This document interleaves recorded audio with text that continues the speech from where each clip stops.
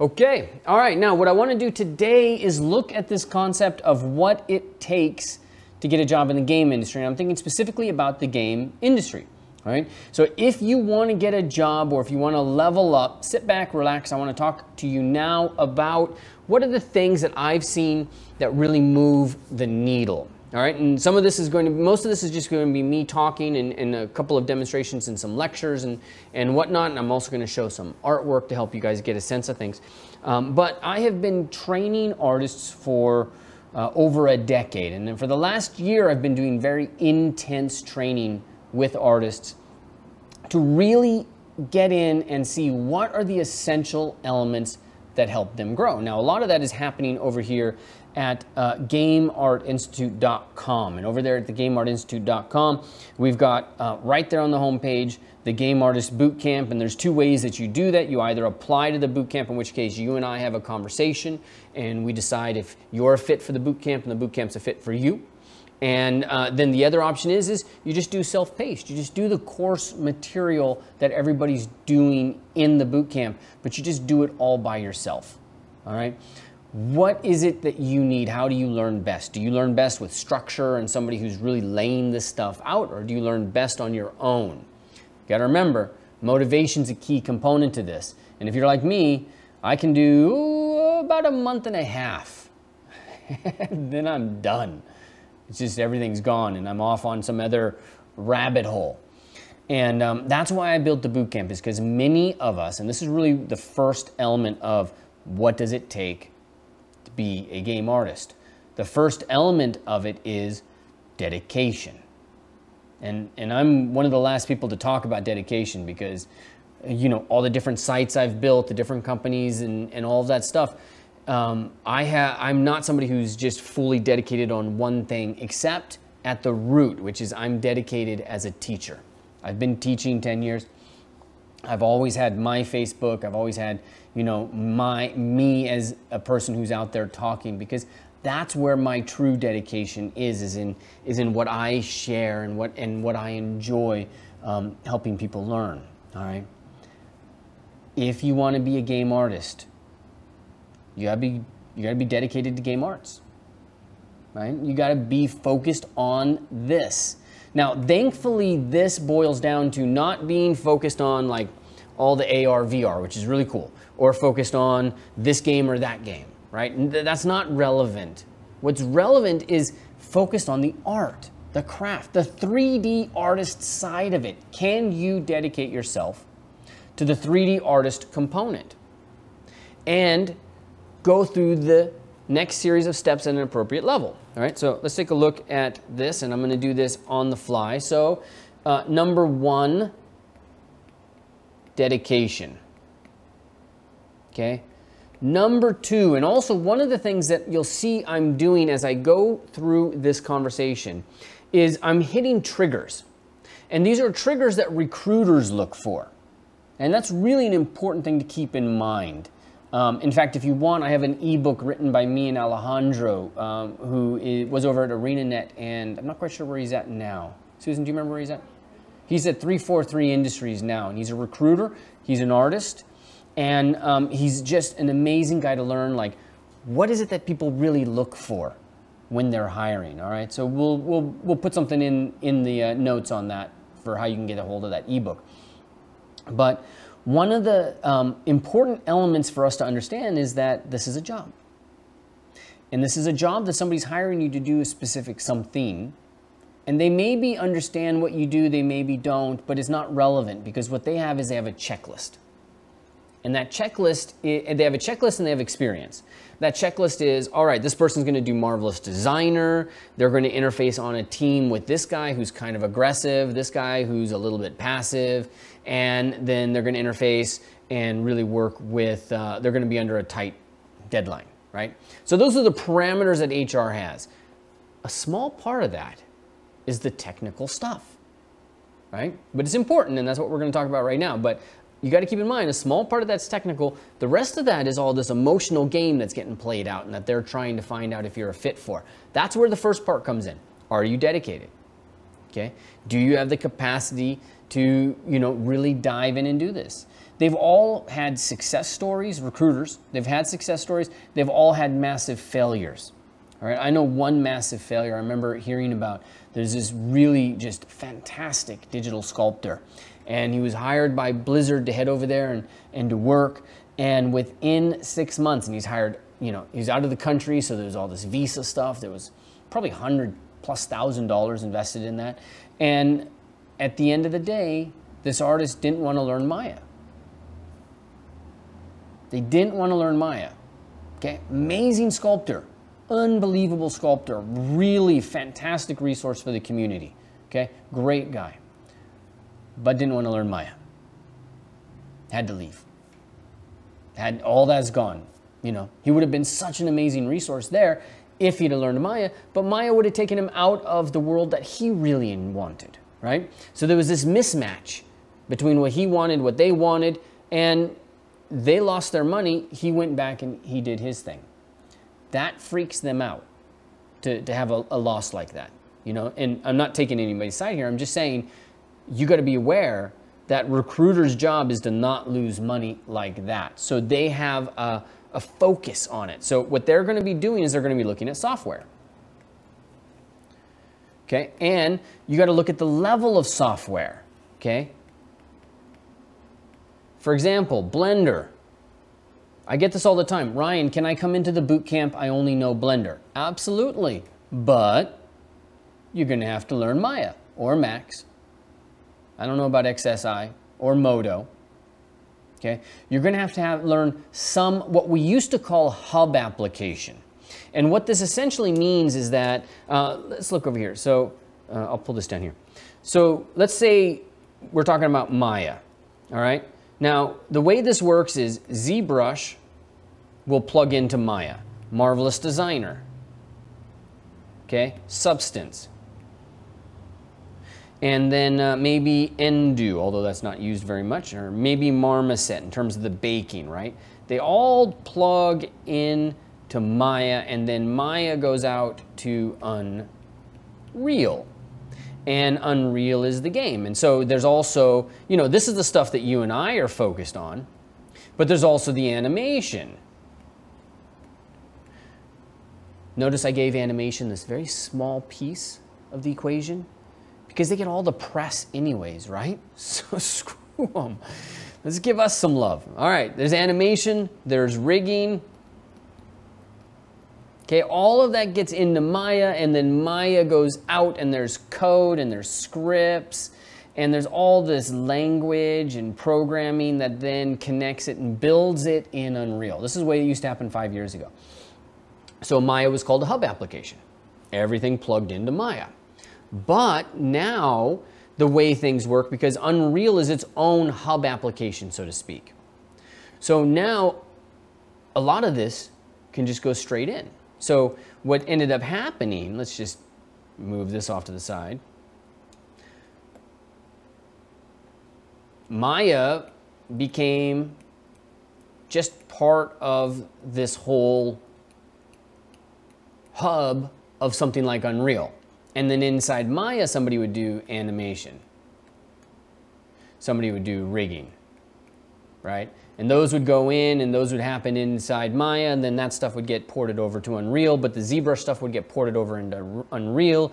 The Substance stuff would get ported into Unreal, and it just gets ported directly into it. Especially now with PBR and baking, the albedo, the maps, they have to be specifically sourced to an end product, right? Like in Substance, you'll export to, you know, V-Ray, sort of export.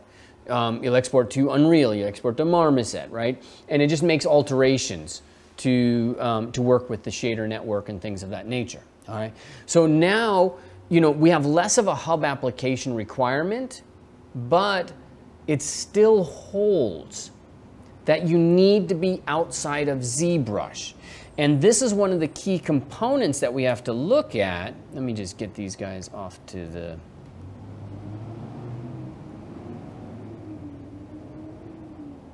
make them smaller. All right.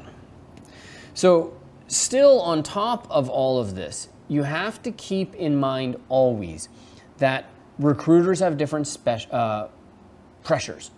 And then on top of those different pressures, they've adapted certain kind of like rules, so to speak. Like, don't jump in the fire, it's hot. That's a rule humanity's developed that has served us quite well, all right? Except for my son, who would probably gladly jump into the fire and then jump out. But we're working on him, all right? So we have these rules that help us, and they develop these rules of, if I only see ZBrush, they probably don't know anything else. So, Ryan, I know ZBrush, but I don't have anything else. All right, that's great. Come into the boot camp, but you're not a candidate for a job. You're not. If that's what you got, if Blender's what you got, you're not a candidate. And that's what this conversation is really about. What does it take to get a job? First step is you got to become a candidate. And the candidate, they list all these things in their job, and it's just, it's just boilerplate crap, right? Like 4-year degrees. All right, let's unpack that for a second, okay? Number one, if a doctor comes to the United States and let's say they were in Bulgaria and they're like the best doctor in Bulgaria, right? And maybe there's going to be some allowances, honorary degrees or stuff like that. Maybe they're a mid-tier doctor. They come to the United States. Do we honor their degree? Kind of not. They got to start over. I remember when I was going to school, friends would be, starting from scratch all over, right? When I worked in a restaurant, I had a friend that was from Eastern Europe, and they had this massive, portfolio of education and abilities, and they had to start over from scratch, working in the restaurant to pay for their way to kind of get back into school. And she eventually got back into Drexel and just did absolutely, amazing. But it's this massive pipeline that she had to go through. So here you are, you're looking at these portfolios, or these job listings, and it says 4-year degree. Is that real? Or is that just like it's a smokescreen? Because if they found somebody in Bulgaria who, didn't really go to school, but whose work was unbelievably awesome and who had these amazing renders and and they had it all the way in the game, and it was animated and it was just beautiful inside of a game, would they say, I'm sorry, you don't have a 4-year degree? I can't hire you. Come on. Now, the US government would do that. Game industry? Absolutely not. Okay? So that job posting, those listings that are in there, that's boilerplate. That's really designed in some ways to scare you, and in some ways to limit the amount of ineligible portfolios that they get. But I have a rule here that's going to serve you well. It's better to ask for forgiveness than to ask for permission. So if you're looking at this job application and you're saying, I don't have the criteria, maybe I'll wait until I have the criteria. You can wait for your lifetime until you have, enough permission. Better to ask for forgiveness. Apply. But here's the rule. I'll tell you straight. If you only have ZBrush, if you only have Blender, you're just not a candidate, right? So in terms of software, you gotta know Maya Max or something like this, something that tells somebody, hey, I am a polygonal modeler. I understand the nature of polygonal modeling.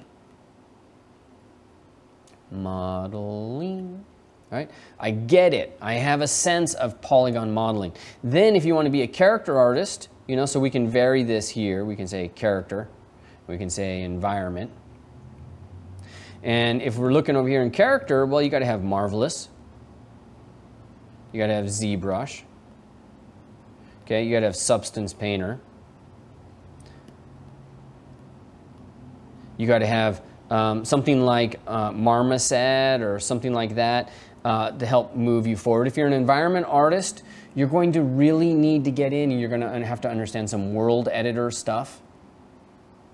So there's a couple of them out there. You're going to have some sense of world editing and some way to build this out. You're going to have a clear sense of Unreal or CryEngine or something of that nature, you're going to have Substance Designer.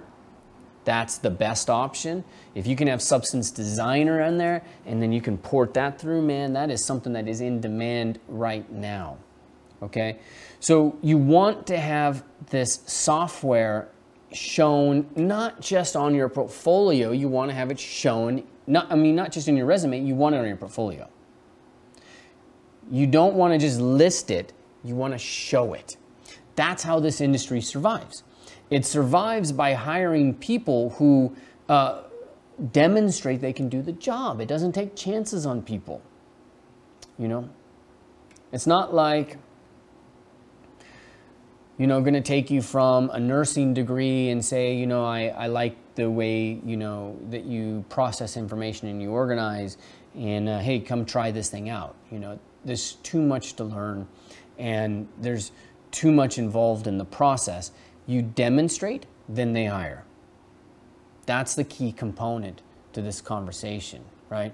And then the next thing that you really have to think about, which I'm going to start to look at some work to kind of unpack this.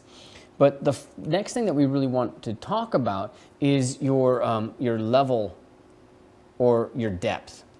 Let's just call it depth. Okay. And so this is kind of like, how far have you deep dived in this equation? How far down do your skills go to understanding, you know, the abilities and the nuances and the details and things of that nature? Let's take a look at some work. I'm going to take a look at Todd. And this is Todd's work here that I'm going to show you helped score him a job. This thing helped score him a job. Now, Todd's been in the industry for a while. This is something that I see in the boot camp a lot, and I'm very grateful for.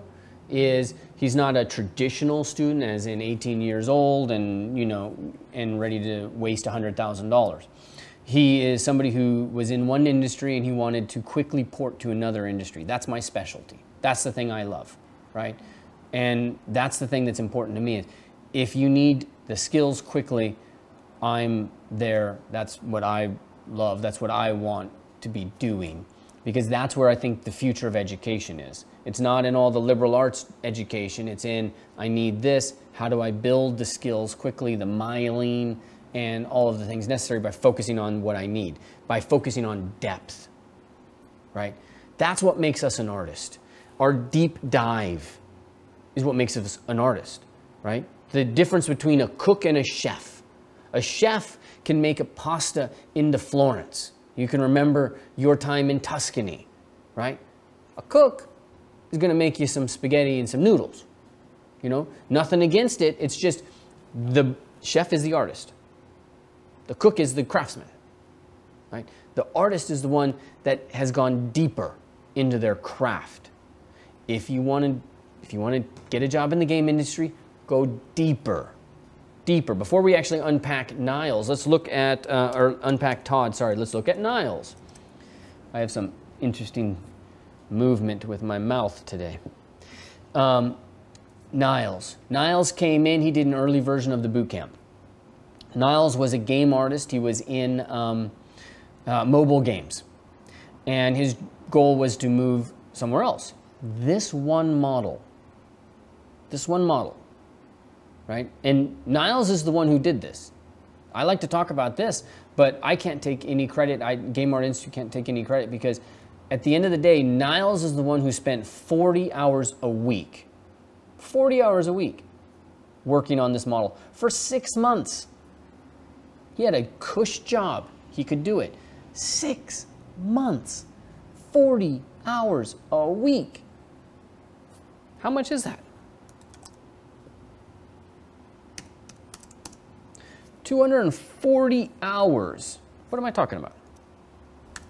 40 times 4 times 6. 960 hours. About 1,000 hours on this one model. And I bet before you were watching this video, you were like, God, I spent like 2 days on my character. and it's going nowhere. This guy spent 6 freaking months. Full-time job on this thing. But here's the deal. This one model got him a job at MPC, motion picture company working on feature films. He went deeper than anybody else went. They saw this one model. They did not look at another model. I did this interview with him the other day. Not the other day, it was a while ago. And he talks about how that's the only thing they saw. They only saw this model. They saw it, and they're like, you're hired. When can you start? And he's like, let me go see. And he had a job. And he was no longer in mobile games. That's what I love about this industry. You can struggle, you can struggle, you can struggle. But if you're struggling, chances are you haven't gone deep enough. And this is the number one problem that we have, all right? Software is kind of included in this conversation of deep, but I like to separate it, all right? You got to be determined. You got to know the right, you got to show the right software, not know it, not say I know it. You got to show it in your work. And then you got to make sure that you go deep enough, okay? If we look at Niall's work, take a quick look through this. And we take a look at his other piece over here. This is the one that's colored. There was Marvelous Designer in this. There was all kinds of stuff in this. Did he do in-game topology? Maybe, maybe not. Maybe it was a little bit too high res, you know? But the one thing he didn't do is he didn't phone it in. He didn't keep anything simple. He went down. He went deep. Right? And that's what this industry is missing right now. It has hordes of artists who have, uh-oh. Susan, the video ended? No, just said it ended. Weird. Yeah, it says live here. It just said it ended. And now it says it's live, and I'm looking at myself. All right, so he went as far as he could. And almost going mad, he said. It was very stressful. But here's the thing, nobody else is spending 1,000 hours on a model. And there are people out there that are hungry for this level of depth in a character. Because there are hordes of people that are going to spend 2 days on a model. There are hordes of people that are going to spend 2 weeks on a model. There are fewer people that are going to spend a month on a model. And there are even fewer that are going to spend 6 months on a model. Everybody I know that has spent that much time on a model has gone off to an incredible career. Vitaly Bulgarov. You probably know Vitaly. Look at this work. Look how handsome he is. Now, Vitaly has made an amazing career. He's worked in startups and robots, designed robots. He has worked on feature films, Transformers. He's done amazing things. And it all started with one model, which I don't even know if we can still find. Yes. Okay, that was made for a DVD. That's not the first model. The first model, the one that got everybody's attention, is maybe not even in existence anymore. But he worked on it for 6 months. I wonder if we can see it.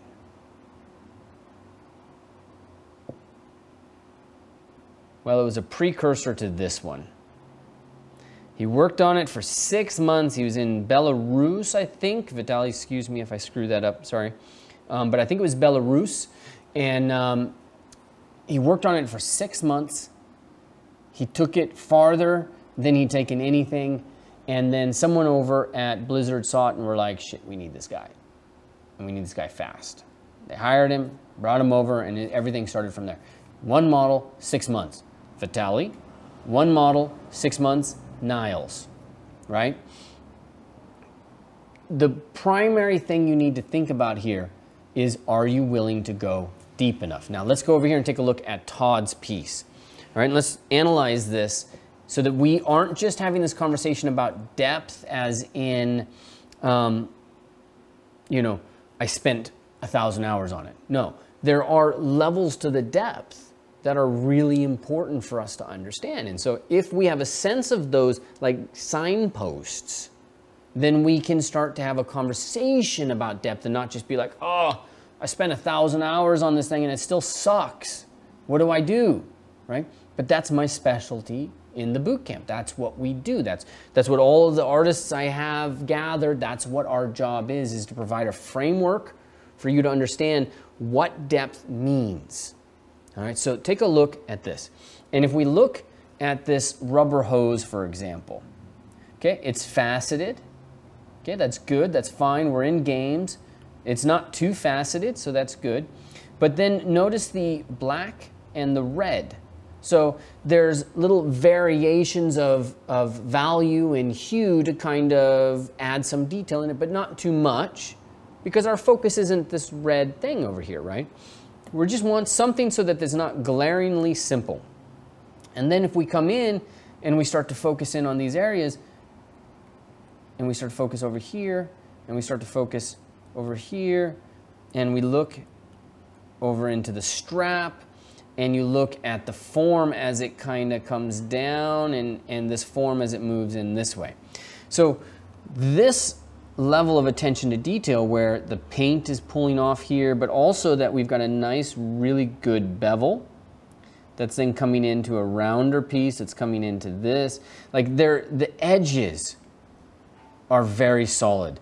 The bevels are very established, they're very real. It's not just, hey, Ryan, I finished and I got this kind of amorphous little dealio right here. It's like, no, this edge is controlled. Instead of it being, you know, just a roundish edge like this, he's gone in and he's tightened it to have the more specific contour that exists here. And not just there, but as this form moves down, I'll move this line over, and he's coming in to create these guys, he's focusing on the contour, and the contour, right in that area. Okay, this is why what we do, the first thing we do in the Game Art Boot Camp is we focus on a prop. Everything you need to do is in a prop. And so the first thing we do is establish a high resolution model. And in the high resolution model, we focus exclusively on bevels, edges, and does this have proper form as it moves down? Like we're modeling an iPhone or designing an iPhone, right? You know how they pay, you know, millions of dollars of attention to, okay, we're gonna be round, we're gonna be, you know, hard this time, you know, or what is it? I have a Samsung, an Android, which is a little beat. But we're talking about, you know, the contour here, the roundness here. This roundness is different than the iPhone 6 that I had, I think, or the iPhone 7, which was a little harder. So those things create feelings. And on top of that, we're kind of hardwired to understand when something is done poorly. And so we can see it and we can feel it instantly. The way that I explain it to my students is, you can have these cheap knockoffs, or you can have authentic work. And my job is to get people to do authentic work, because the cheap knockoffs always show. They didn't spend enough money to get the mold proper, or spend the time when they pull it out to finish the pieces, to be able to get the proper edges, the real deal in that. And that's what you have to do. You have to be a connoisseur of edges and bevels. And if you're not, step number one, because you don't pass go. You don't show that you have gone deep enough unless that's in your arsenal, and that's something that you're doing. All right. How's the sound, Susan? Okay. All right. We got some construction going on. All right, the next thing that's important, if you look at the screen here, notice how this has a wavering to it, you know, and a kind of a natural form that's following, right? That's beautiful. And that's what a high resolution does. A high resolution is going to have these undulations in it. And that's going to start to separate it from something that's a 3D model or something that's authentic and real. And that's the key component that we talk about in the prop, getting it to authenticity. And you get it to authenticity in the high resolution sculpt by focusing on bevels, the waviness of form, making sure straight lines are straight, things of that nature. Now, when you get to texturing, you deal with that by how things are, you know, let's say grouped or pushed in. So let's just kind of zoom into this. I think this is a good indicator, right? Yeah, right there. Okay. Now, if we look at this, you see the form, you see this little bit where it's cut there, but it's left here. You see the weld marks, and it's very natural how these forms have developed. On top of that, you see a natural distribution of these dots, dots, dots, dots, dots, dots, dots, dots, dots, dots. It's not a pattern that gets repeated over and over and over again. No, it's very much a matter of this kind of natural distribution and natural clumping as opposed to a cloudy repetition. That's one of the things that tells you you've got this nailed. You understand this. Or are you working on something that is, you know, it has this kind of cloudy, hazy kind of repetition, or are you working on something that's got this natural clumping? That takes work. That's super, super hard to achieve. And Todd was, you know, he's an expert in that. So he really knows how to nail that stuff. But he took this to, you know, to the next level as far as I was concerned. You know, and so now if we come in there, and let's see if there's another view. Yeah, this, look at this. Look at how he's established his wear. You know, you got a nice specular, but inside the specular, you got some great oxidation of the metal. You got this really awesome, beautiful indent, and then it's scraped away. And you can even see the scrapes in there, right? And then you see this kind of swiping, you see these this dripping, these after effects of dripping, you see this little scratching, and you see this little oxidation or dirt or something of that nature. But either way, he's doing the appropriate clumping versus clouding. He's doing scratches, wear and tear, erosion, oxidation. Okay, he's establishing a story through making sure that the drips and all of that stuff are in there, and you know there's a life cycle to the piece. Drips, dirt, all of that. And he spent a lot of time on this model. A lot of time.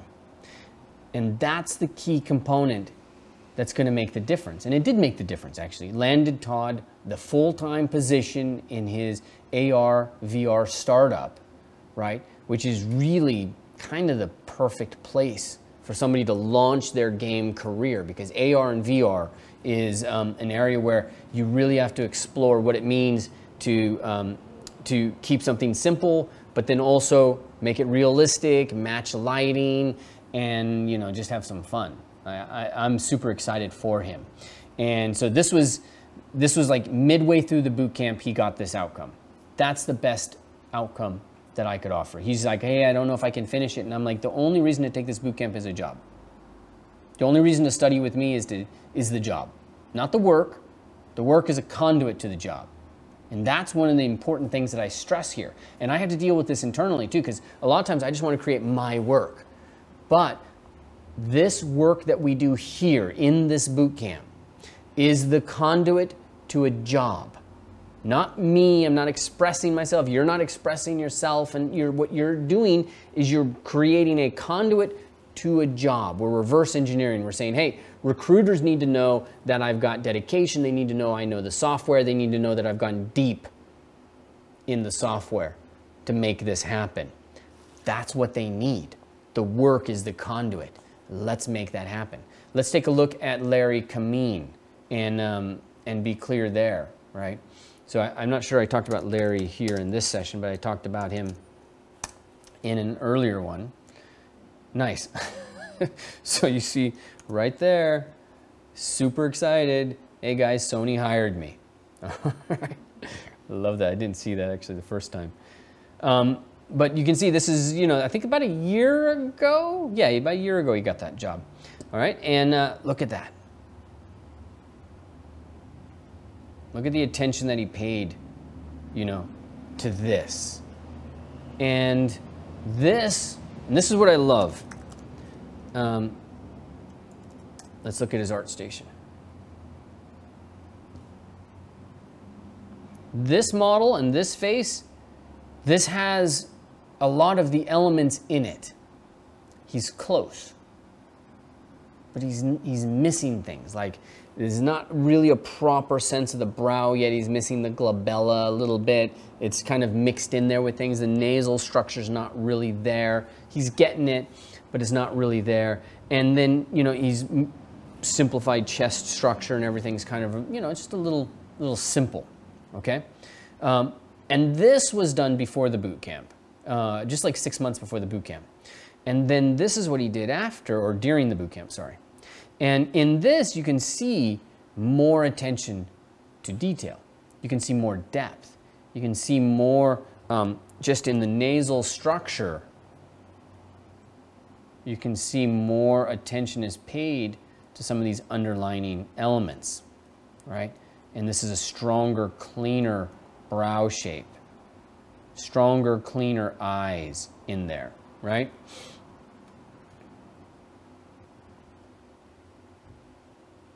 These folds are very clear, very beautiful, very well done. Look at the leather on that. It's really well done. So what he nailed here was definitely the high resolution sculpt. Look at that. That's a beautiful sculpt. He nailed the high resolution sculpt. Now, he did an older version. Original model done by Soa Lee. So this was his kind of deal, was he did a younger version of this character in Uncharted, which is really a kind of a cool idea, I think. And so he nailed the depth, and this convinced the recruiters over at Sony PlayStation down in San Diego that he could do the job that they had. Okay? The job that they had wasn't, hey, I want you to model a whole bunch of creatures. The job that they had was, we want you to work within this sports franchise, and you got to work with Marvelous, you got to work with characters and scan data, and you got to really harness all of this stuff together to create a really engaging characters. He demonstrated all of that here in his piece. And that's what's really important. We can take a look. Who's the, Susan, the one who just did that kind of house with Harry Tully. And then there was another one that had a whole bunch of vegetation. Jonathan Mercado. Jonathan, thank you, yeah. So Jonathan, It's 2 N's,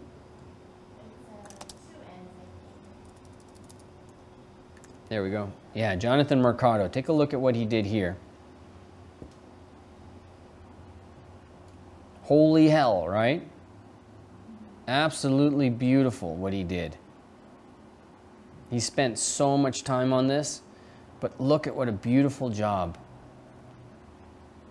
Get the attention to detail in the glass, in the framing. Look at that. And then here, we can take a look at some of his work in progress over here at ArtStation, at Artist Awake, actually. You can see here's kind of one of the earlier versions of it.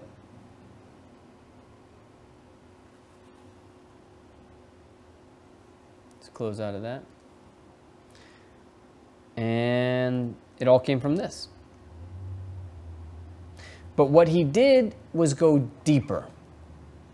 Deeper, deeper, deeper. Let's take a look at Harry. Harry just went down the environment track. And really, the important element here for me, in terms, you know, because we're talking about my boot camp and my boot camp students, everybody goes through props because all the problems are there. Then people go and they get divided according to what they want, character or environment, because those are two separate things. You don't do both.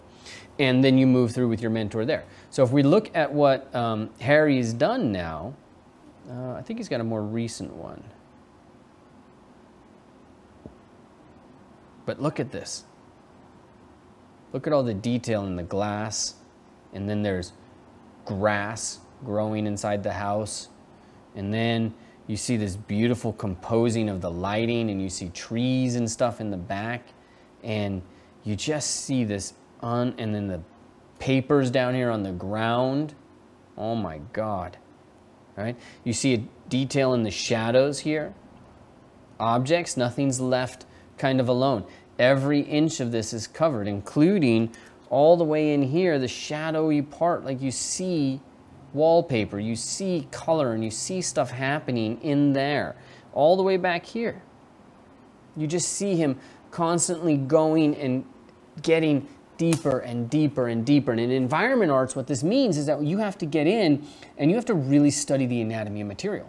How does wood fracture and break, right? What happens? How does it erode?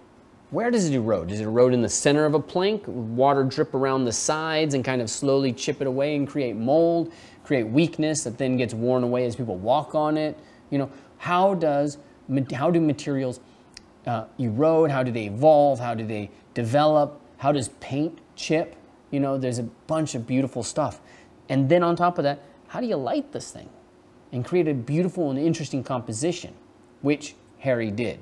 So Harry, I think, has just nailed it. He's gone deeper than most people have. Let's see if he put that on ArtStation yet.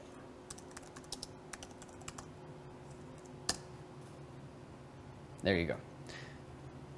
So you can learn more about Harry over here and learn about what he's done, and if you need to hire him, which I highly recommend doing, head over here. You got his email, and you can see everything that he's done to kind of make that happen, including creating this kit. Excuse me. And this kit is really kind of key to showing people that, you know, you can do the production side of it. And this is one of the key components that we do in the bootcamp. Make sure that you create a kit. You know, you don't want to create just a one-off, because, you know, can you think modularly? Can you establish this? That's something that's really important for the conversation. So let's backtrack this, all right? And I'm going to come over here and see if there's any notes. I keep touching that screen like it's a touch screen. Okay, and I want to get back to the conversation of what it takes, you know, and keep it simple. I really want to keep it simple, because at the end of the day, this is taking three things. It's taking dedication, making sure that you have the dedication, making sure that you show, don't tell. Very important to show, don't tell, that you can do all of these software elements.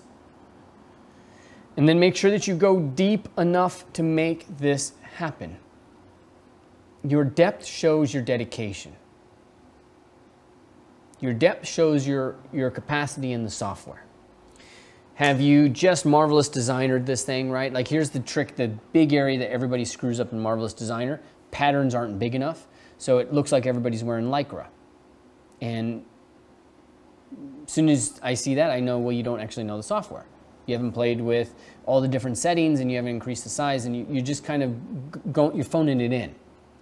But I need to know that you can do the work.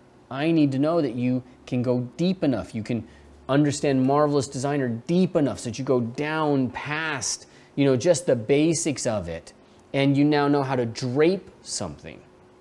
Create real drape for the fabric so it folds beautifully and elegantly.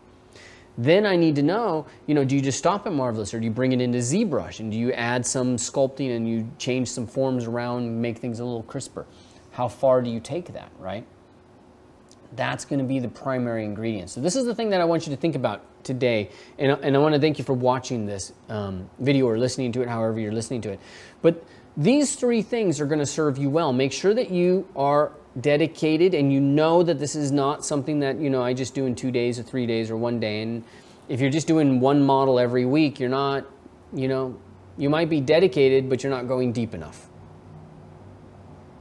You need to be able to do both. You need to be dedicated and go deep enough. And you need to focus on the software that makes a difference, because this is a job built on software.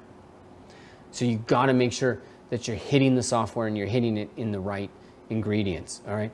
Depth is, the conversation to depth to me has a lot to do with anatomy, right? Like the last side note I might make on this is within the depth, anatomy and human or environment elements. They all have the same components that you have to understand. But if we look at just humans, okay, how far you go down here in this conversation of, hey, I know anatomy.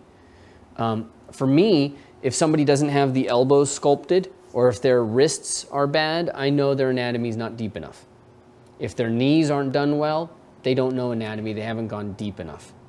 In the environment side of this, if your materials, let's say, for example, if you're doing wood grain and your wood grain is the wrong scale, then you just don't, you don't have the anatomy of that material down.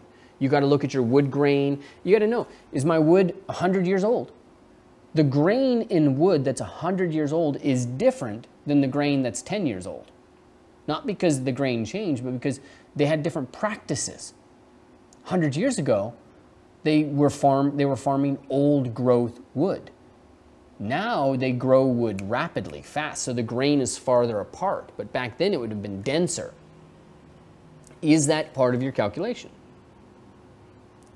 If you're doing a floor and there's a hardwood floor in there, is that part of your calculation? Are you thinking, okay, this is in Philadelphia, and in Philadelphia they built this building in, 1870, and so in 1870 they had these thin strips of hardwood that they would place in these houses, and it's like 3 inches or something like that, and these would be like super tight hardwood, very tight grain. Or are we in California where old is basically 15 years and the wood grain is coming from, it's not even wood grain anymore, it's linoleum. And it's just some kind of patterned linoleum, so it's not even real hardwood floors, right? And it's fake hardwood floors. Going to be similar, but different. Can you get those differences? That's going to showcase that you've gone deep enough. That's going to be part of this conversation. All right? Make sure you head over to GameArtInstitute.com. That's where you can learn about the boot camp. That's where you can learn about how you get into the self-paced, how you apply for the boot camp so we can have a conversation. And that's where you really start this conversation with me about how do you take your work to the next level. I'm super glad that you watched this. Thanks for joining this group. And I will be shooting you off some emails or something to have this conversation, and I'll just keep having this conversation as we go. Take care. I'll talk to you later.